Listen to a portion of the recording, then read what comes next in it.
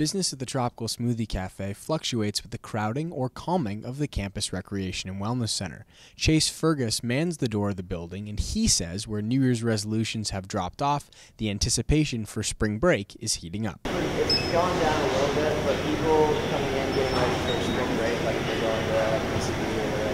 At the end of January, the Wall Street Journal reported that Facebook check-ins at workout facilities dropped 10% from figures at the start of the new year. With resolutions falling by the wayside for the smoothie stand that blends tasty treats for workout warriors, for now, their customer congestion appears to be calming down.